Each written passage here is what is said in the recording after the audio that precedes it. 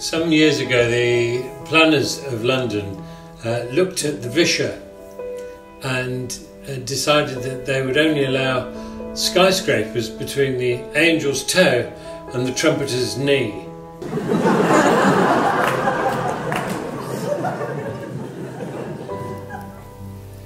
Well, I had the idea back in the 90s that there was something of the look of Visscher in some of my pen and ink work, so I had this idea that I would like to try and do London. But it was a daunting prospect. Reconstructing Visscher in the 21st century was going to be a major undertaking, and would I have time for it?